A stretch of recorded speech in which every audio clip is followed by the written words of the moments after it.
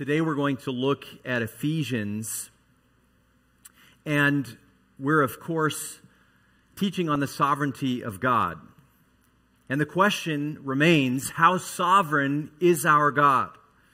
The statements that the Bible makes as to the power and providence of our Lord over creation, over evil and suffering, over kings and nations and personal identity, even down to who we are as male or female, and over so many other areas, demonstrate that God is truly sovereign over all.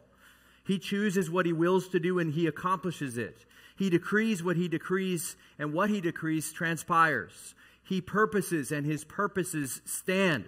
He promises and He fulfills every promise. There should be no doubt at the end that the Lord reigns over all. As a king on His throne, our God reigns. But the heart of man will devise some way either to deny God's power or to blame God's power because of what goes wrong in his life. He will deny that God can do anything, so he will not seek His help, or he will blame God for what happens so that he does not have to obey His word and worship Him. He acts like the fool, saying, "There is no God," or acts like a bitter rebel, blaming God because He doesn't seem to care or doesn't line things up for him.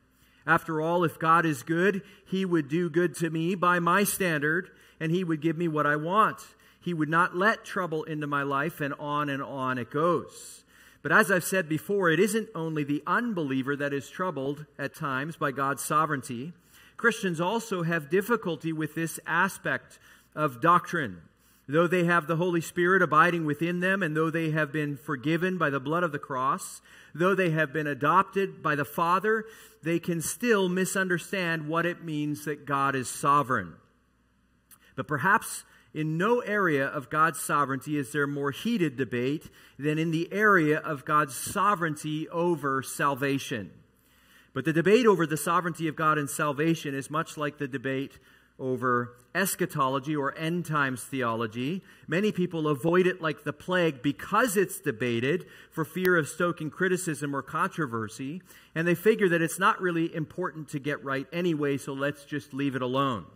In our postmodern times also, many Christians believe, even if I hold the right view, I don't really need everybody to agree with me. That's prideful. I want to take the humble path and let others believe as they wish.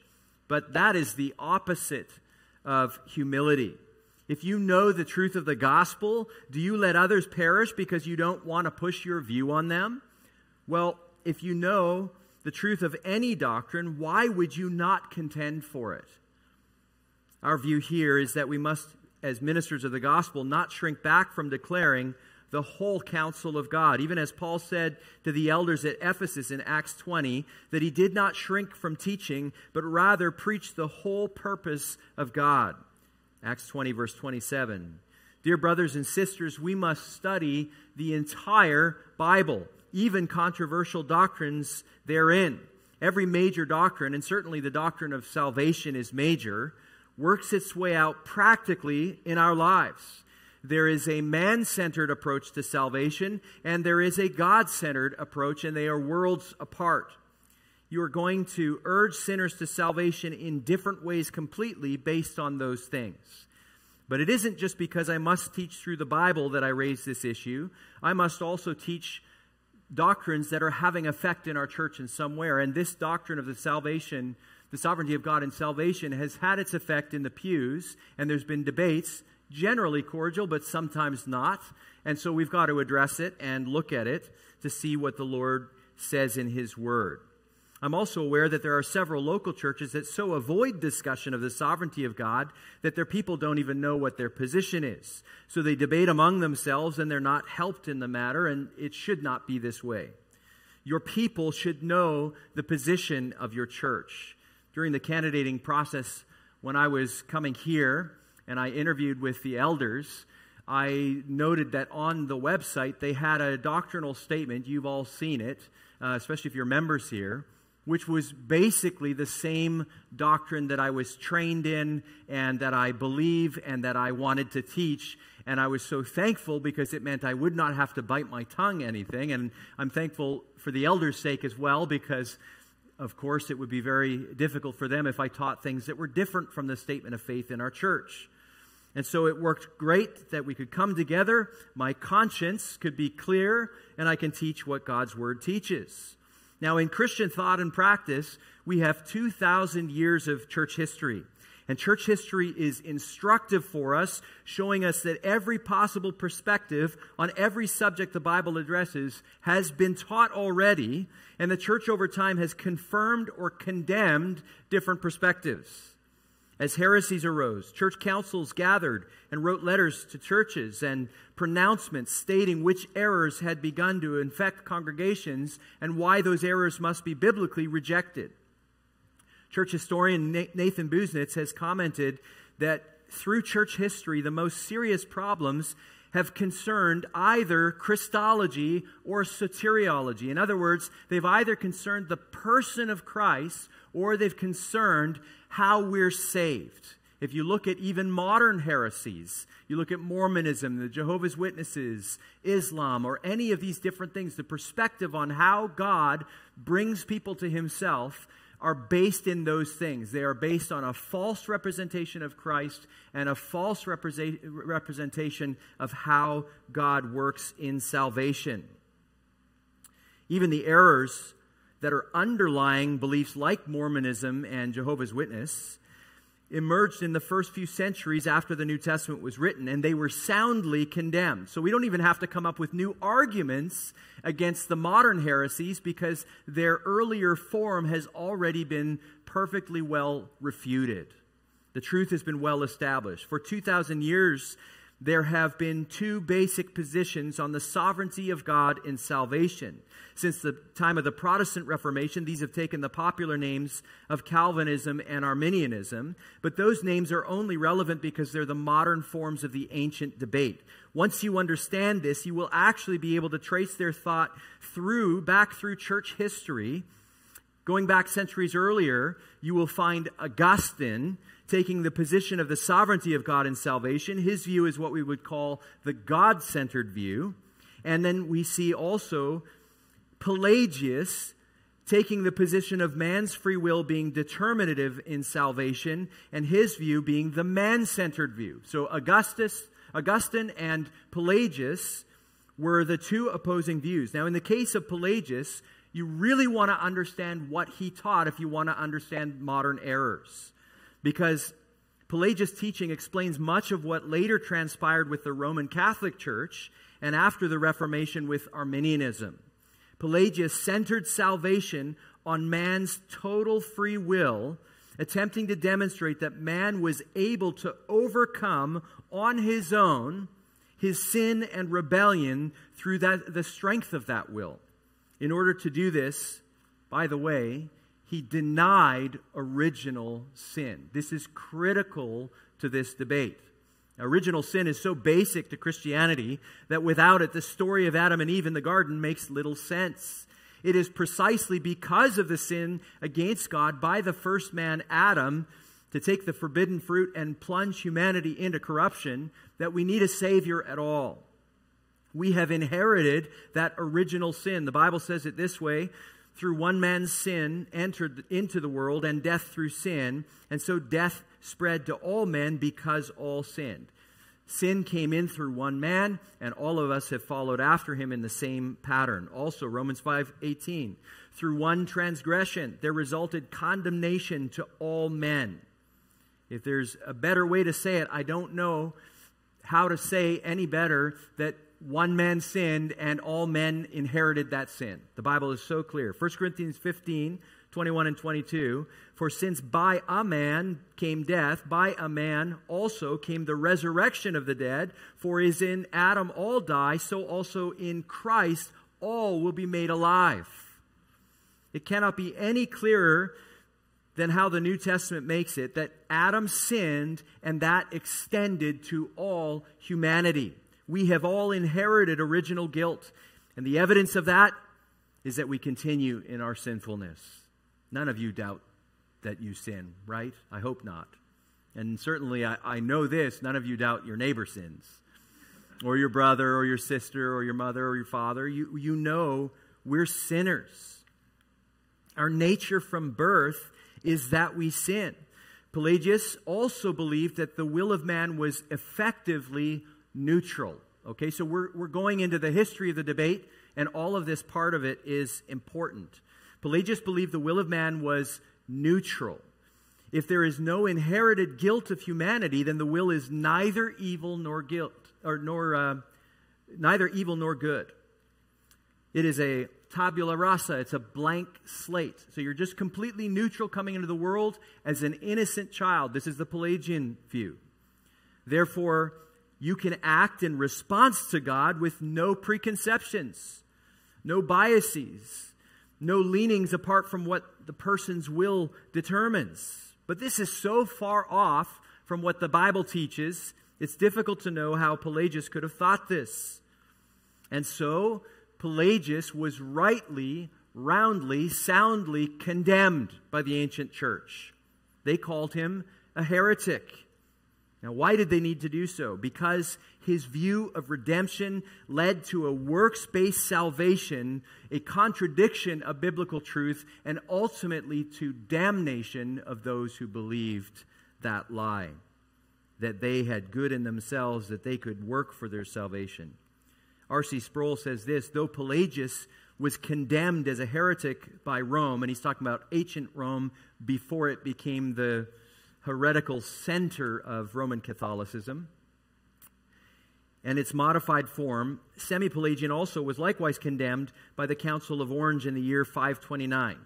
So he says, though Pelagius was condemned, the basic assumptions of this view persisted throughout church history to reappear in medieval Catholicism, Renaissance humanism, Socinianism, Arminianism, and modern liberalism. The seminal thought of Pelagius survives today not as a trace or tangential influence, but is pervasive in the modern church. Indeed, the modern church is held captive to it. How? Because the modern church believes that man is far more powerful, capable, and sinless than he is. Ideas compatible with Pelagianism are that man has a spark of goodness in him, and that is that he's not ultimately worthy of separation from the Lord in a place called hell. Pelagius believed that we have absolute freedom of the will. Now, Roman Catholicism actually rejected the full form of Pelagianism, but still embraced what we would call semi-Pelagianism. This is where there's still a recognition of original sin. Doctrinally, the Catholic Church holds to that. But unfortunately, it also holds a belief that man can and must add works to his faith in order to be saved. Now, I don't need to convince you of this. If you're an evangelical Christian today, if you believe the Bible, you know that Rome teaches faith plus works. Where did that come from? It came from this free will discussion from Pelagius and from those early ideas that twisted and contorted the doctrines of the Bible in the early church. That's got to be part of your understanding if you want to rightly examine these things. Unfortunately, the belief that you can add works to your faith is a damning belief. Now, by the time we get to the 1500s, so the 16th century theological development that we see there, we find both Calvin and Arminius arguing similar themes: the total free will of man and the absolute sovereignty of God, although I would say that Arminius was much more tempered than Pelagius was. So when I talk about these ideas of the Reformed view and the Arminian view, we are still brothers and sisters in Christ if we both believe that God saved us by the work of Jesus Christ on the cross. He has nailed our sins to the cross. If we believe in Him, if we trust Him, we put our whole faith in Him, we will be saved. And so we're going to make sure that we address the modern form and not just the ancient. But it's helpful as you're determining where do I stand on what the Bible teaches about these things to know the history of it all. And so at the outset, as we study this, I want you to settle in your heart not to disparage one another over this doctrine. If you hold a slightly more Arminian view and someone else holds a slightly more Reformed view, consider each other, if you're both trusting Christ, to be brothers and sisters, and have a healthy and wholesome discussion. Robert Godfrey says this: "It is certainly true that the theological differences between Calvinists and Arminians should not be overemphasized. Most Arminians have been and are evangelical Christians. But the differences between Calvinists and Arminians are important precisely for the work that all want to do for Christ. What is the work that needs to be done, and how will it be done? The answers to those questions depend very much on whether man has a free will or not. Does one seek to entertain and move the emotions and will of men whose salvation is ultimately in their own hands? Or does one present the claims of God as clearly as possible while recognizing that the ultimate fruit comes only from the Holy Spirit? Those kinds of concerns will affect the ways in which Christians worship and witness and serve and live." And I think we have no greater example of this than the chaotic forms of modern Christianity that we see today, with stadiums filled with charlatans who do all kinds of theatrics and all kinds of entertainment designed to manipulate the person to trust Christ. Whereas if you have the preachers of old, what you understand is they preach the Word of God, they exposit the Scriptures, and they depend wholly on the Holy Spirit to do His work among them. I have heard, though, men slander brothers for being heretics because they take different opinions. And so we want to avoid the extremities here of these views.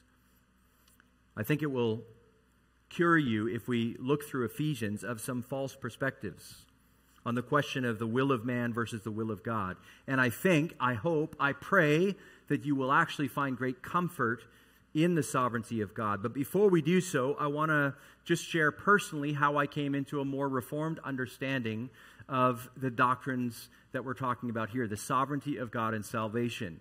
A number of years after I was saved, other friends of mine began to share with me messages from faithful Bible expositors, many of them you would know, and what they were teaching on were themes like the holiness of God. And the scriptures that were brought out drove me to see that God is far more holy than I had ever understood Him to be before. I felt like I was at the Mount of Sinai, at the surface there, staring at that mountain, understanding if I touch the mountain, I will die. God is holy, and I am a sinner. I'm a man of unclean lips. This is the kind of understanding I began to see that's in the Bible, but it began to be preached boldly and clearly. Well, as I began to listen to men like Paul Washer and John MacArthur and John Piper and some of these other ones that you know, it really basically took me into a new perspective and helped me to understand I had been thinking lightly upon God. Even though I was a Christian and I went to church regularly and I was beginning to raise my children in these things, in the truth of Scripture and the gospel, I had not really seen that God not only wants most of my life, He wants all of me. He wants me completely surrendered to His will. But as I began to study these things, I was looking around on the internet and trying to study more, and I found people would make disparaging comments of some of these men and say things like, "Oh, did you know that Paul Washer is a Calvinist?" And I thought to myself, "Oh no.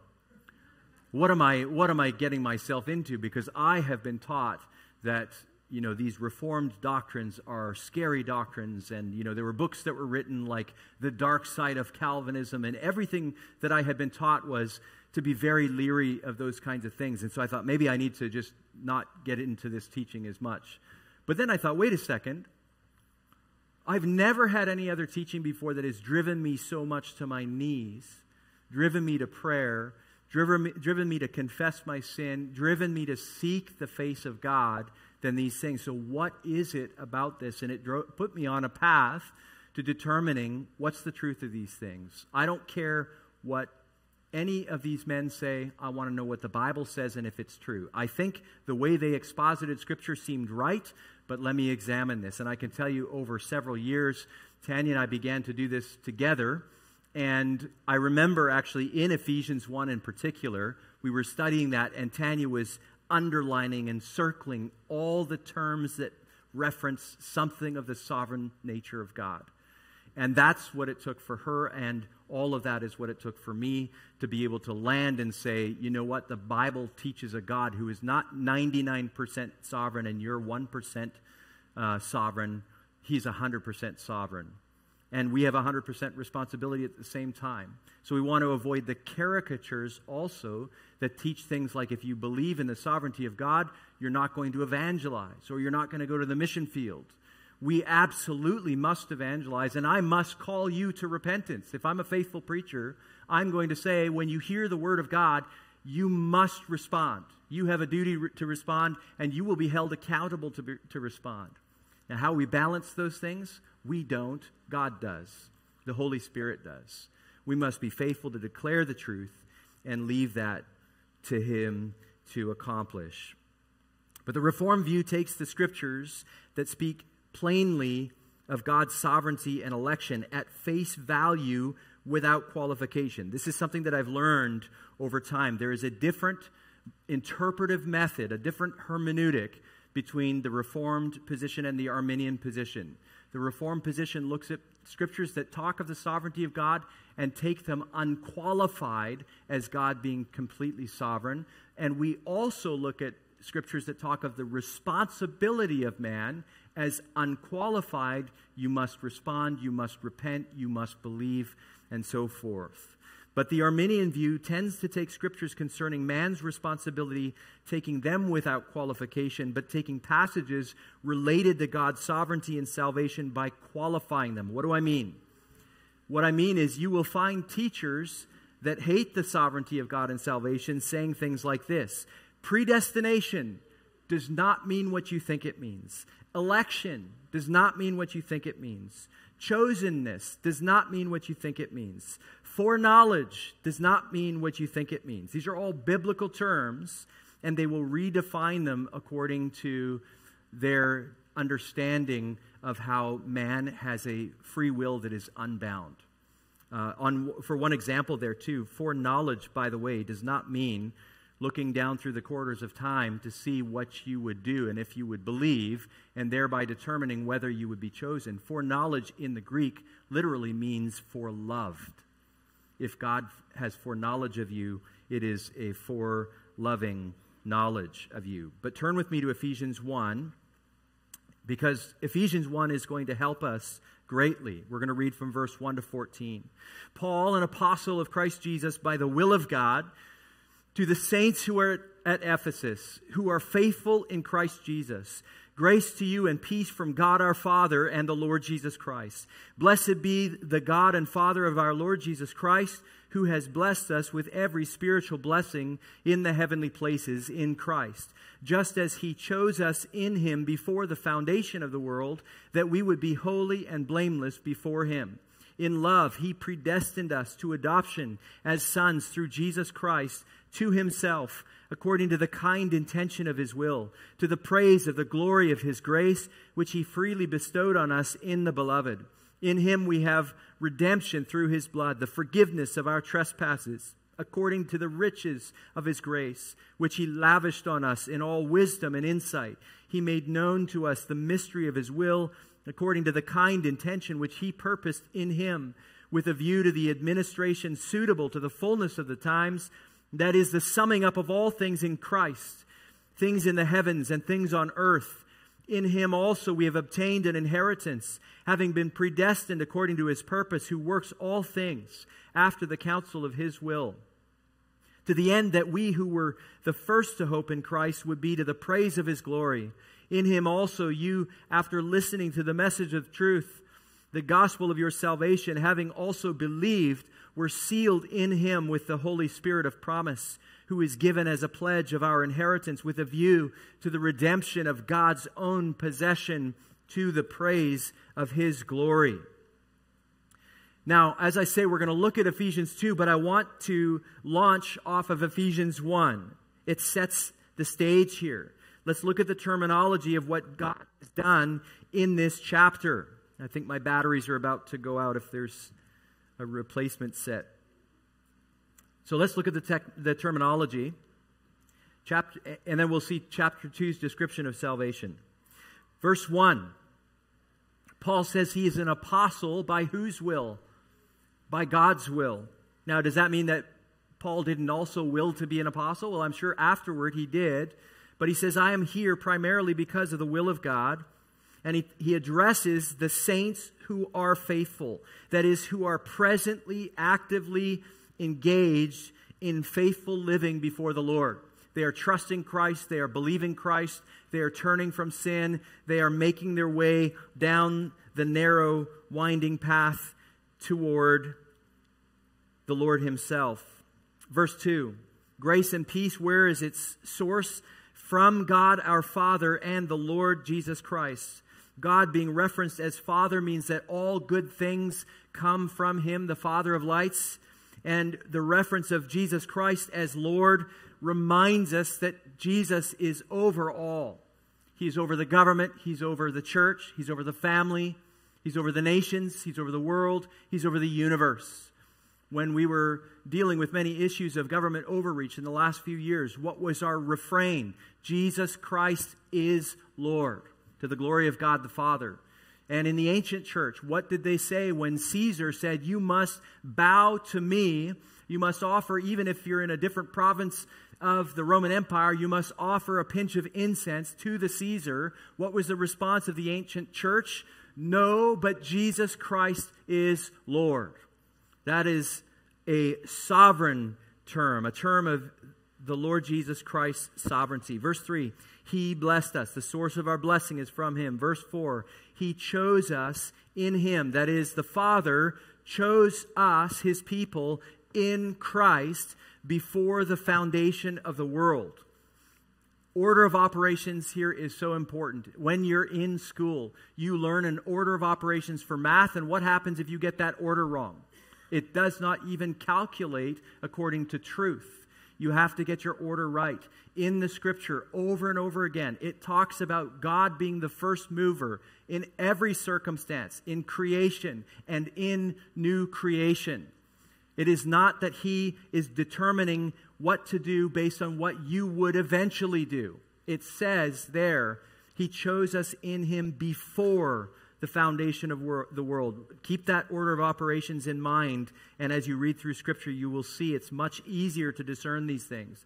Verse 5, he predestined. That is, he set in advance where we would, what we would end up as being.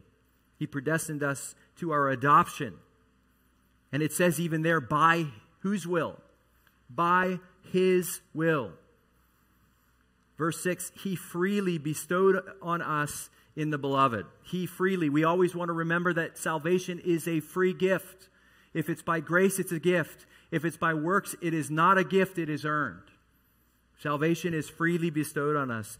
Verse 7, our redemption, which was costly, resulted in forgiveness because of his riches. It's out of the treasure houses of heaven that God has given us our redemption, our forgiveness. And so, verse 8, we have had all good things lavished on us. That is given to us. Again, by grace, he has given us. Verse 9, what do we see there? His will, his intention, his purpose. I don't know how many ways the Bible can say this to our hearts that are resisting these kinds of ideas, but everywhere through Scripture we see this.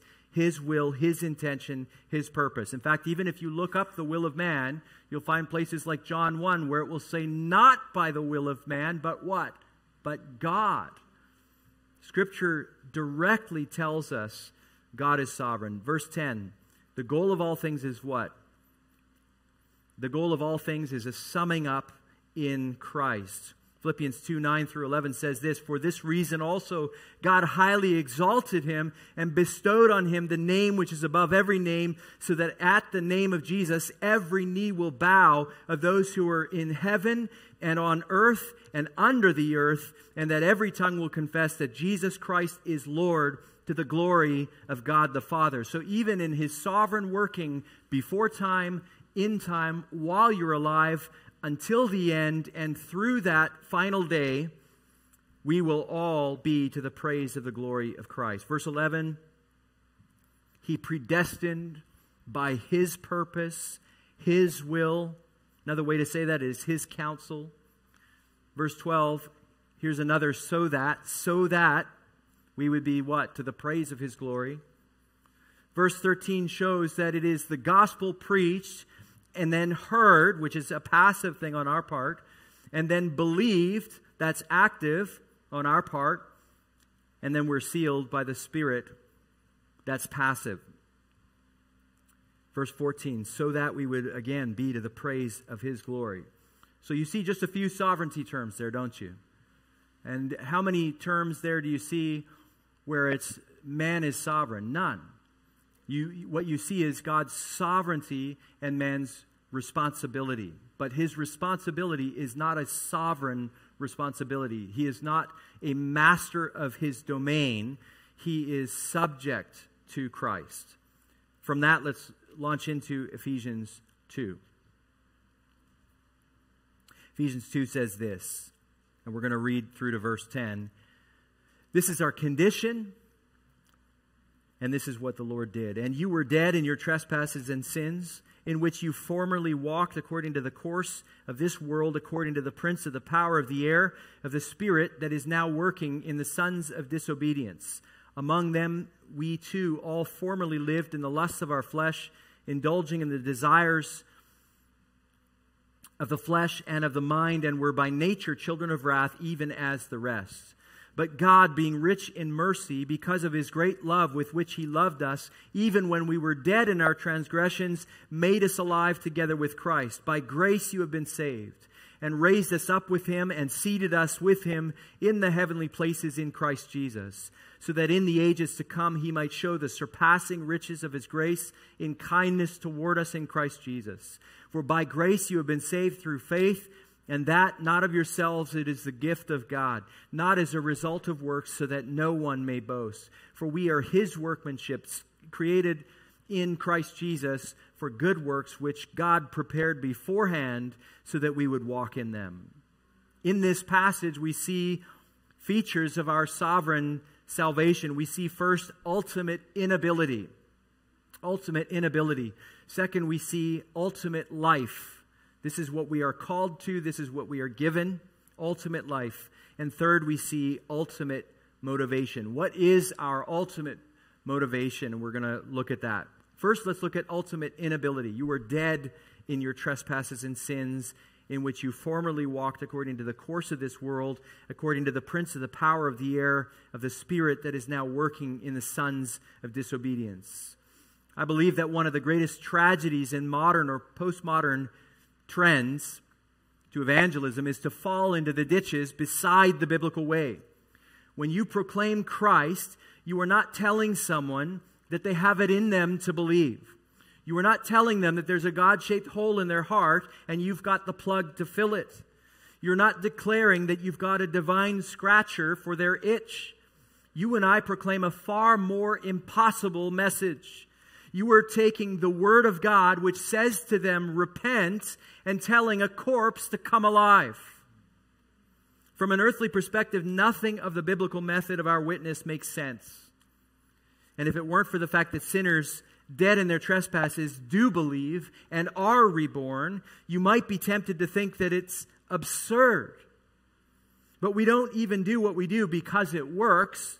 We're not looking for numbers. We don't count souls won as though we could make a list of spiritual realities only God knows. Rather, we do what we do and we believe what we believe and we preach what we preach simply because the Scripture commands us to do this. I don't know what the results are going to be. I don't know who here is going to hear the gospel today and is going to believe or is going to reject it or is going to be encouraged.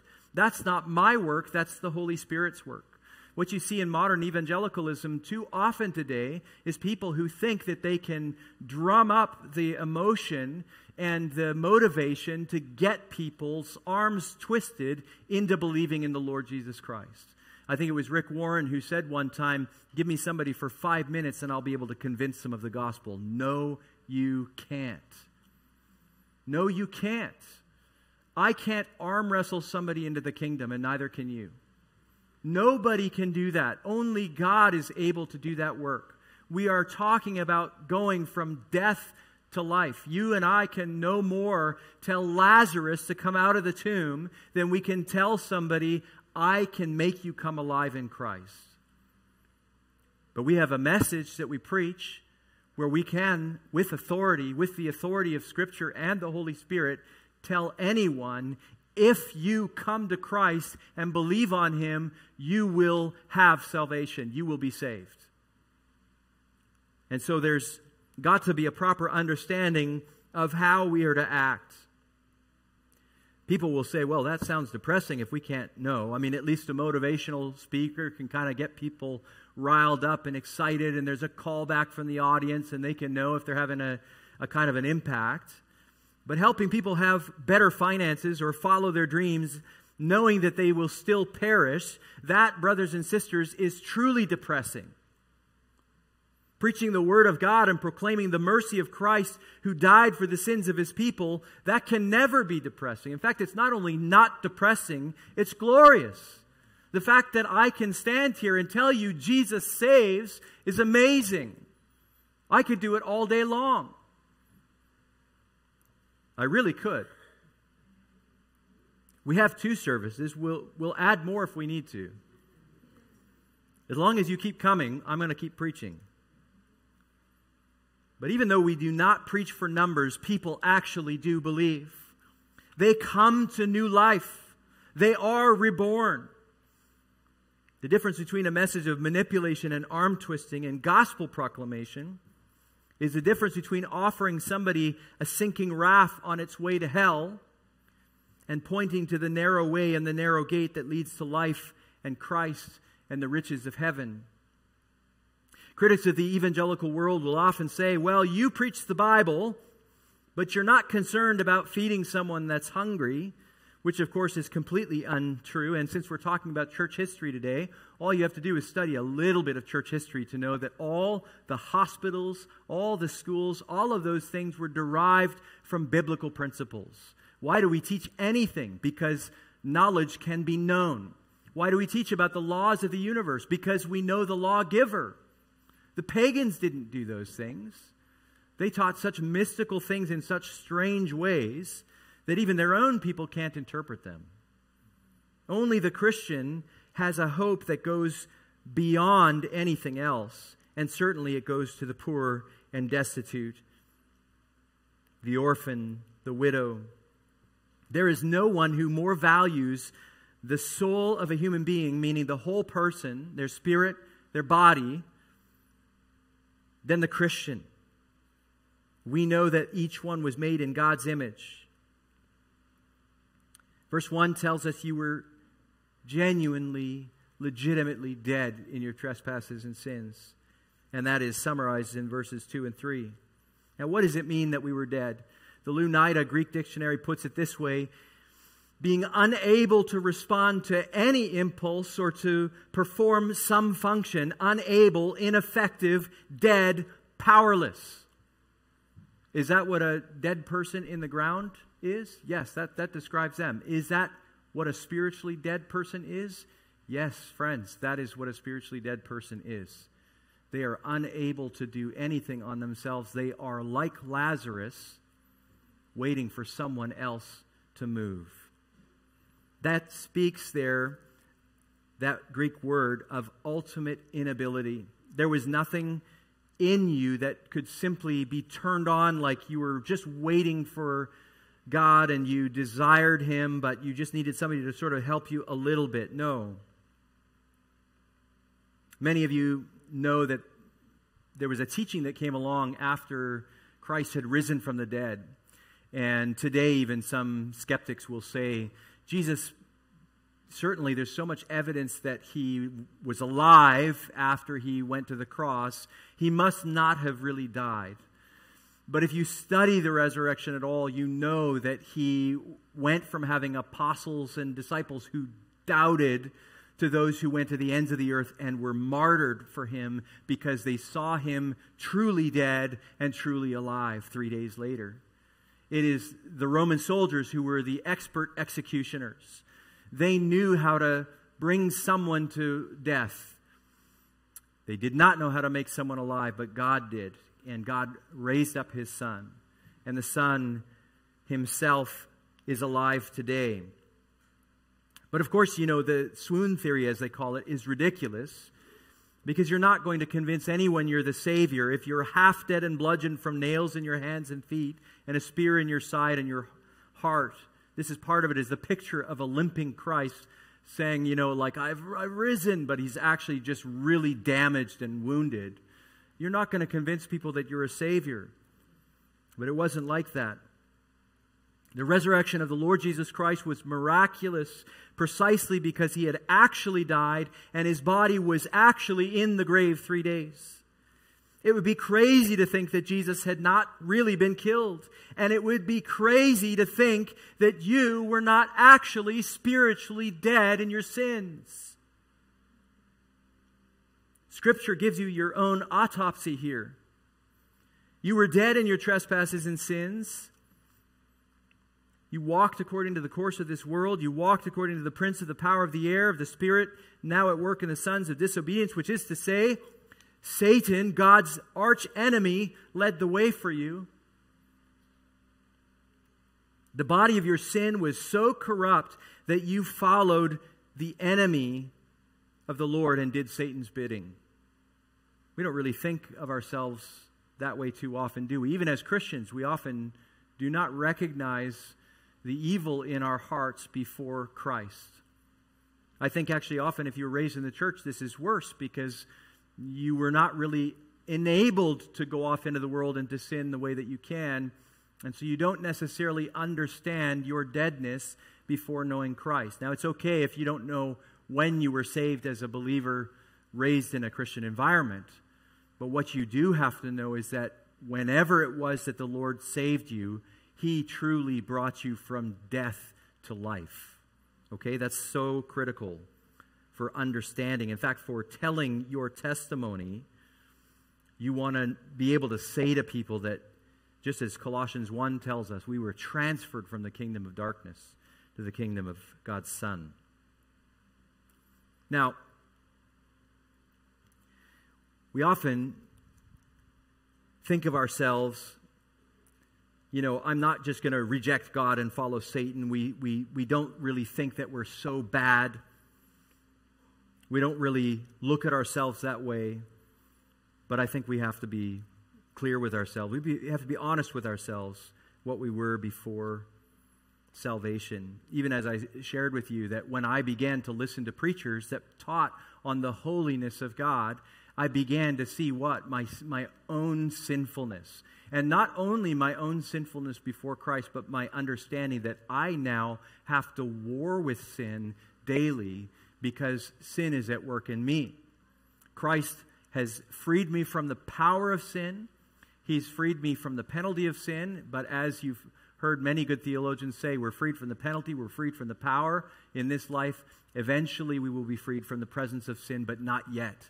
That comes at the very end. Right now, there is still a presence of sin, and we war against it. Well, verse 3 in Ephesians 2, among them we too all formerly lived in the lusts of our flesh, indulging the desires of our flesh and of the mind, and were by nature children of wrath, even as the rest. That's the verdict. Now you might say, well, I was just going with the flow, and that might be true, but that doesn't get you off the hook. The Nazis at the end of World War II were not able to say, I was just going with the flow of the Third Reich.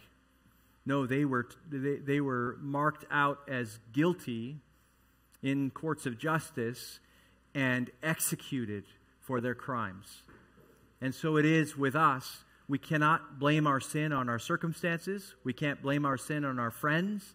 We can't blame it on anyone else. We are culpable. We are guilty. We need a Savior. Everyone who just goes with the flow is a child of wrath, as we all were. Jesus said of Satan, he was a murderer from the beginning, John 8:44, and does not stand in the truth because there is no truth in him. Whenever he speaks a lie, he speaks from his own nature, for he is a liar and the father of lies. The writer to the Hebrews says in chapter 11, and without faith it is impossible to please him, for he who comes to God must believe that he is, and he is a rewarder of those who seek him. Don't let anyone tell you that those who believe in the sovereignty of God do not believe in the responsibility of man. We believe it is only by faith that anyone is saved. Those dead in their sins cannot please Him. You might think that prior to Christ you were just ready to be awakened. But this inability, Ephesians 2 demonstrates, shows that even if someone tried, we would be dead as a light bulb, not really able to, like a burnt out filament, not being able to be flipped on just like that. We needed a new heart. And that's why we need to be careful about our approach to gospel proclamation. The sinner needs rebirth, not just to be awakened. Unless one is born again, he cannot see the kingdom of God, John 3:3. Jesus answered, "Truly, truly, I say to you, unless one is born of water and the Spirit, he cannot enter into the kingdom of God," John 3:5. You must be born again, John 3:8. And that's the great dilemma. How does one dead yet live? Many will say, look, I'm not that bad. I love my family. I'm a good person. I don't lie or steal. But friends, the evidence that you've done worse than you think is that you are now dying. I don't care how young you are or how healthy. You and I know that we only have so much time before death comes for us or the Lord returns. Whether by car crash or from disease or illness, or just from the gradual decay of our organs as we age. But why do we die? Romans 6:23. For the wages of sin is death. We have earned death. Romans 3:10, as it is written, there is none righteous, not even one. There is none who understands. There is none who seeks for God. All have turned aside. Together they have become useless. There is none who does good. There is not even one. I would really encourage all of you as you give your testimony to others, and you really should be in the practice of telling your testimony to others. Don't begin your testimony with, I was searching for God. Because you know what that verse says? There is none who seeks for God. Either our perspective is true or God's perspective is true. You may have been in a place, in fact I was, where I came to be seeking God, but as I look back after salvation, I realized God was at work a long time before I began to seek for God. And so by the time that I was seeking for God, it wasn't really me seeking because I had it in me, this spark of goodness or anything like that. God's Word had already been having its effect on me. And even my lostness had already been having its effect because the Holy Spirit was kind to show me the emptiness and the lostness of my way. But next time someone doesn't think they're so bad, show them Romans 3. There is our inability. The only reason you or I die is because we have in ourselves the sentence of death, and that has meant both physical death, which takes place in a heartbeat, and spiritual death, which is eternal. And praise God that He lets us see the reality of physical death. We had a funeral last week, and it's always a tragedy, a death of a child in particular. It's something that is very difficult for the church.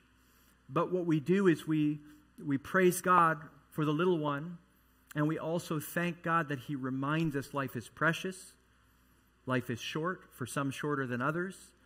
All of that is His kindness, and it's His kindness to unbelievers as much as to believers. Because the unbeliever forgets about death, even though God has set eternity on their heart. And when there's a funeral, there's a memorial, there's a graveside, people are awakened to the fact they are frail and one day they will meet their Maker. But some of you hearing this could despair. What if I'm headed for hell? What if I know I'm not right with God? What can be done? Look next at verse 4. But God, being rich in mercy, because of His great love with which He loved us, even when we were dead in our transgressions, made us alive together with Christ. By grace you have been saved. You see, God has such a great love that He will save His people from any sin. A lot of people even think they've sort of out-sinned the Savior. They think, I've done too much, I can't come to Christ. No, this doesn't qualify how bad you've been or how many sins you've had, God is able to save. And the response then must be, if that's true, that's what I desire, Lord, be merciful to me. I read there in verse 4 that you're rich in mercy. God, pour out your mercy on me. Rich in mercy. This is amazing. If your theology includes only God's love, it is an incomplete picture of who He is. God is love, yes, but He is also holy. Or if your theology includes only God's wrath, it is an incomplete picture. God is holy, yes, but He is also love. And if your theology of God does not hold that God is merciful, even rich in mercy, it is a totally insufficient view that you hold to. Listen, God must judge sin because He is just. He must love the righteous because He is just. So He loves His people, who He saved and made righteous. He will not let the unrighteous off the hook, and He will not punish the innocent. But the problem for you and me is that we are not innocent. We are unjust. We are deserving of God's wrath. So how can God be just and punish our sin and also treat us as righteous and innocent, deserving of His love? And the answer is found in the operation of the mercy of His grace. Our sins must be punished. And brothers and sisters, our sins were punished already at the cross. God's mercy is not to say simply to the criminal, I forgive you. How would that provide justice to those wronged, most notably God Himself, whom we have greatly offended? That is impossible. God must punish sin, for the Lord will not leave him unpunished who takes His name in vain. And really, in some sense, anyone who breaks any of the commandments takes the name of God in vain, because you all and I were made in God's image. And when we sin, it is bearing false witness to who God is. We are being an unfaithful image bearer. God will judge every crime. You were guilty as sin and dead in it. You were without any kind of hope, but God intervened. You were unlovely, but God loved you. You were unmerciful, but God showed you mercy. You were dead, but God brought you to life. You were at enmity with God. And that old and important phrase means that you hated Him. But God poured out His wrath not on you, but on one who bore your sins for you. You were hostile, but God was kind. You were evil, but God was good. You were unrighteous, but God was righteous. You were truly without hope in this cursed world, but God made you an heir of the new heavens and the new earth. But listen to this carefully. He did not do it by letting you off the hook. He did so by placing every sin you ever committed onto the shoulders of Christ, who atoned for our sin. He made us alive together with Christ. What does this mean except that the life that Christ lives is the life that is given to us to live before God in heaven and to serve Him forever? And that phrase, by grace you have been saved, it will be picked up again at verse 8 to reinforce that it is all according to His mercy, His kindness that you've been saved, that you've been made right with God. Now, what does it mean that He raised us up with Him and He seated us in the heavenly places in Christ? Romans 5 tells us that sin and death came through Adam, and the head of sinful humanity. We were all in Adam. Inasmuch as we are all genetic descendants of Adam, we are all in Him. He is our head in that sense. But that righteousness and life that we now have came through Jesus Christ, the head of redeemed humanity. That's why the Bible says all in Christ are considered this way. And you have to understand, if you're to rightly marvel at the goodness and kindness and love of God toward you, in Adam you sinned, and in Adam you died. Ephesians 2 says you were dead in your sins, just like Adam. But it doesn't stop there. God sent His Son, given as head of all things, to the church. And as in Adam we all sinned, so too in Christ, our new head, we were made alive. As Christ our head was killed for our transgressions, in him we died. Because we have that union with him, it is a permanent and eternal union. And so it extends even backwards to his death on the cross. As he died literally as a substitute for his people. His people were in him in a theological sense, dying on the cross. As Christ our head was killed for our transgressions, we died. And as Christ conquered sin and death, in him we conquered. In him, all that was against us has been defeated. And as Christ our head has ascended to the throne in heaven at the Father's right hand, Christ representing all the hosts of the redeemed, we are all in him raised there. This is not figurative as though it just means God considers us to be raised with Christ. Inasmuch as we are in Christ and Christ is in God, we were raised with him. We're declared to be forgiven on the basis of us having died to sin because Christ died to sin. If that's not true, you're not saved. If that's not true, you're not forgiven. If that's not true, you will die in your sins. It must be that you are united with Christ or you are separated from Christ. Remember what Paul says in 1 Corinthians 15, and if Christ has not been raised, your faith is worthless. You are still in your sins. That's how important it is that Christ rose from the grave. His death is our death to sin. His resurrection is our resurrection to new life. But unlike what happened in Adam, resulting in great suffering and condemnation, turn to Romans 5 for a moment. Romans 5 gives us this great picture.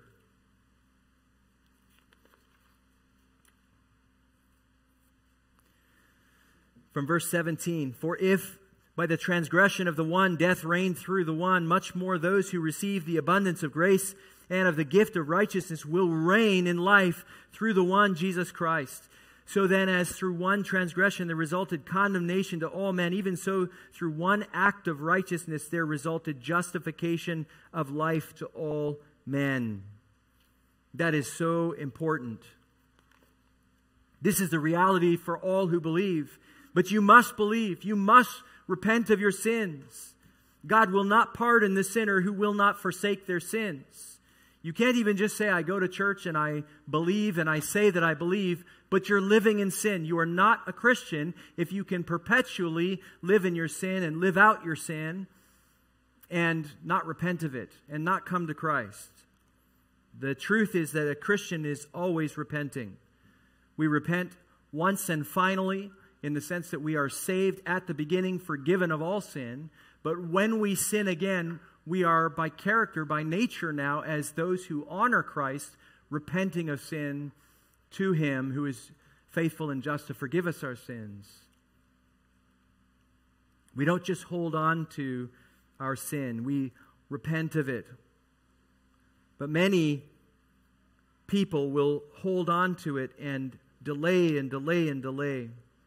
You can often lose even a measure of your assurance when you're living in sin. If there's anybody here who's not sure, I'm not sure if I'm saved because of my lifestyle, I can tell you, and this has been borne out through church history also, when Christians live in sin, they lose, at least often for a time, their assurance because they don't have the comfort of their salvation. What did David say in verse 12 of Psalm 51? Restore to me the joy of your salvation and sustain me with a willing spirit. He sinned with Bathsheba, and the response in the end was he repented. He knew that even though he already was a believer, already a servant of the Lord, he had sinned again after salvation. He had to repent again. All who are Christ must repent when they sin. And we often lose our joy when we are not walking with the Lord. The Lord has called us to obey his word. He has told us that my people are those who obey my word. If you love me, you will keep my word. Romans 5 again has called salvation a free gift. Philippians 1 tells us that even the faith by which we receive our justification is a free gift. Turn with me, in fact, to Philippians I want you to see this with your own eyes, because even as I showed you in chapter 1 of Ephesians, you're looking through there, you're seeing all these terms of sovereignty, all that God has done, and that there must be a response from us to that salvation. And I, as a proclaimer of the gospel, must call you to repentance and to faith. But did you know that even your believing is a gift from God? Look at Philippians. He's talking to them about suffering.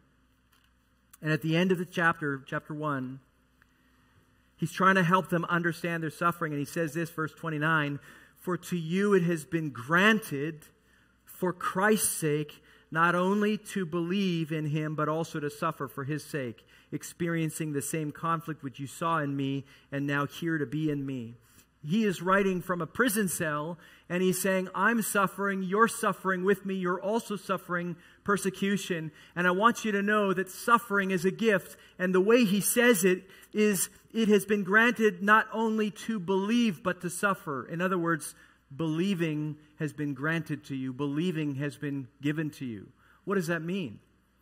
That means that salvation, dear friends, is of the Lord. To quote Spurgeon, when Spurgeon has been asked, what do you mean of the sovereignty of God and salvation? He says, I only mean this: salvation is of the Lord. If you're a Christian today, it's because of God. It's but God. You were dead in your trespasses and sins, but God. That's the joy that we can know, is that even as we believe, we feel ourselves to believe, we feel ourselves to be responsible in that belief, we feel ourselves to be exerting belief, we even feel at times when we're down, I'm going to make a choice, a conscious choice, to honor Christ today, even though I don't feel like it. When we do that, we feel ourselves to be exerting faith, and so we often wrongly interpret it to say that faith is generated from within me. No, it is not. Scripture says faith also is a gift. It's a free gift. All of that comes to you through the sovereign work of God. The sovereignty of God in salvation we see over and over again. But do not despise that God has chosen you for salvation. Rather, take comfort, because what has been given by God in salvation is eternal and cannot be taken away. You see, if I could arm wrestle you into the kingdom, if I could manipulate your emotions so that you might believe, I could also manipulate your emotions, or someone else could, to get you to no longer believe. If you can be convinced by pure logic and reason to believe in Christ, you can be convinced by pure logic and reason to disobey Christ and to forsake him. No, brothers and sisters, salvation is of the Lord, and it is secure in the Lord. Thomas Watson said this: justification is a fixed, permanent thing. It can never be lost. The Arminians hold an apostasy from justification. Today justified, tomorrow unjustified. Today a Peter, tomorrow a Judas. Today a member of Christ, tomorrow a limb of Satan. Brothers and sisters, may it never be. That isn't our Lord. Our Lord did not bring you to the glories of salvation only to disappoint you down the road. He brought you to himself to save you surely. The Lord will secure us for heaven. He has. It is not dependent on our will today, because it was not dependent on our will in the beginning. How can we look at what Christ has done and not desire to know him? And let's be real, how can we not desire to do everything for him? He has supplied all our need.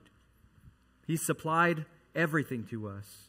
And that brings us to our final point. We looked at ultimate inability. We've looked at our ultimate life in Christ. He has redeemed us. And we read from verse 8 on of Ephesians. Turn back there.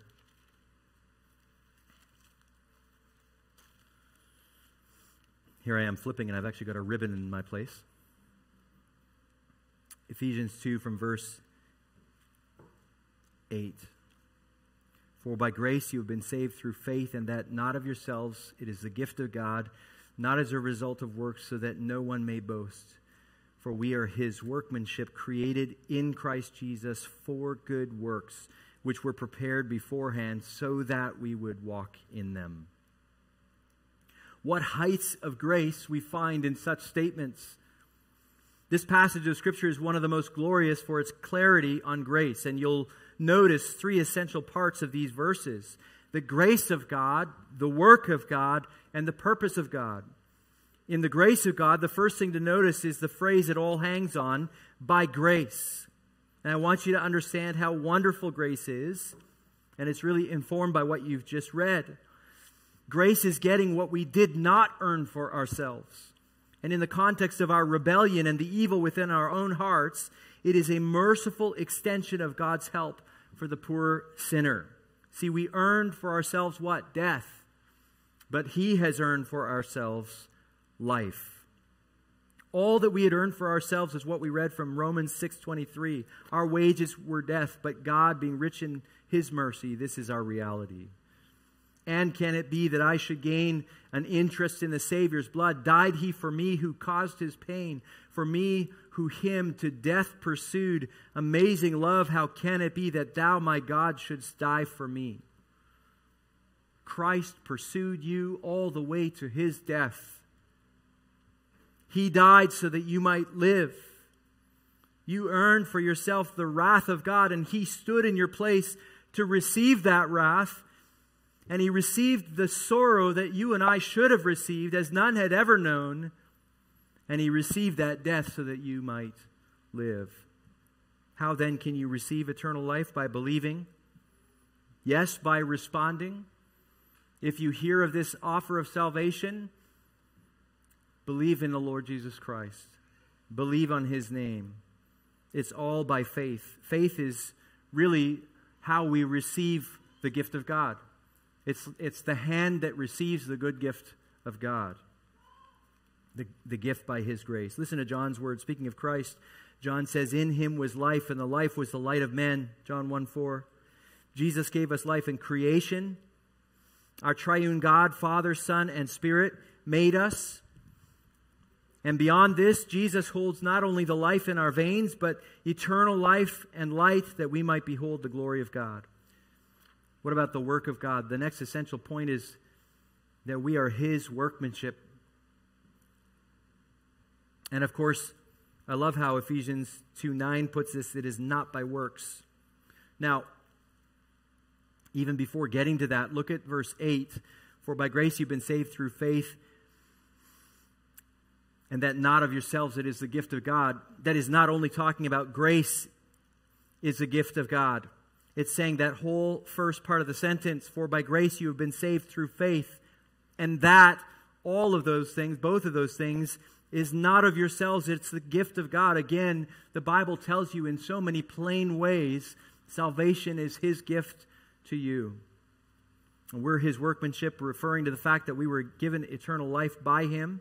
He created us. He made us new creations. But our salvation came at a cost, and the cost was paid by Christ Himself. You were created in Christ Jesus for good works. And this is where we say, so then what? What do I do? How do I respond? Well, first we respond by believing. Repent of your sins, trust in the Lord Jesus, you shall be saved. And then what? And then live for Him. Do the works that He has called you to. All of you here have been called to believe in the Lord Jesus Christ, and also, if you believe, to do the good works that He has prepared from you. And He even says there, all those things that you were prepared to do in your life, He prepared those good works for you before time began. That should comfort you. Whatever age you're at, you're living this life. You're trying to say, okay, how am I living my life, raising my family, doing what I do, working my career, teaching, going to school? All of those things can be done in light of the view that God has said He's prepared good works for you to walk in Him, walk in them. All that you do now is for a very important purpose. But I believe, dear church, you will have no higher view of God and no lower view of man than the gospel of sovereign grace by which alone we are saved. If you believe in a sovereign God, one who has saved us truly and has secured us permanently, you will keep that view of God high, you will worship Him, and you'll respond with adoration. When Paul began to declare salvation for the Gentiles, He said in Acts 13:48, when the Gentiles heard this, heard the gospel, they began rejoicing. In fact, he was telling them that salvation has been open to the Gentiles. Before, it was something where people thought only the Jews could believe. And they said, no, the door, Paul said, has been open to the Gentiles. And there it says, when the Gentiles heard this, they began rejoicing and glorifying the word of the Lord, and as many as had been appointed to eternal life believed. Well, our Lord is one who is sovereign over all things. He kills and makes alive, 1 Samuel 2:6. He declares the end from the beginning, Isaiah 46:9 through 10. He is the beginning and the end, Revelation 21:6. So I ask you, brothers and sisters, how sovereign is our God, our good God, our loving God, our gracious God, and our merciful God? Let's pray. Lord, we pray to you. In fact, we come to you only because we know you're sovereign. We know that you hear all things, you know all things, and so we can come to you because of that. Our prayers are answered because you're sovereign. Otherwise, we would never have answered prayer if you could not affect change, if you could not do what you will. And so we seek your help, Lord, because we are ministering in a world of darkness, and we desire to see our lost neighbors and loved ones come to know you. We want to see them saved. We want to see them rejoice in their salvation. But only you can do that work. And so give us a new zeal, Lord, to go before you in prayer, spending more time in prayer. It seems, Lord, that we pray less when we think you're less sovereign. When we think it's up to us, we will labor more in our own strength. But when we know that it's up to you, we will labor by your Spirit, praying all the way for your salvation to impact those around us. Help us as we understand the events of our lives. I know there are many here, even some today, that are suffering with various ailments. Lord God, I pray for healing for those we love, but I also pray for your nearness for them as they suffer. And we always pray in these things, not our will, but yours be done. We know that you delight to do good things for your children. You delight to give us the desires of our heart. And sometimes we come before you, Lord, and we're so burdened with things. And we have a desire that we think is a good desire, and ultimately, even by our prayer, you change our hearts and help us to understand maybe a different understanding of our circumstances and maybe even a different direction to pursue. But all of this is because we have a living relationship with you. We know that we're not just those like the deists who think that God set the earth in motion and stood back from it. We know that you are, as our sovereign God, intimately working in all of creation, and certainly you are near to your people. You're near to the brokenhearted, as the psalmist says. You're near to those who trust in you. You're near to those who are going through not only pain and suffering in physical circumstances, but they're also grieving in various ways, whether over their own sin or over the sin of others, whether over life circumstances, the situation with finances and life choices and all that goes on. Lord, you know our needs. And I pray, Lord God, that you would give us great wisdom through your word and through study of the scriptures, through fellowship with one another. And I pray as the weeks draw on in the summer also, we would rejoice to remember even the gift of the seasons is from you. All good things have come from our loving Heavenly Father. We thank you and praise you in the name of Christ. Amen.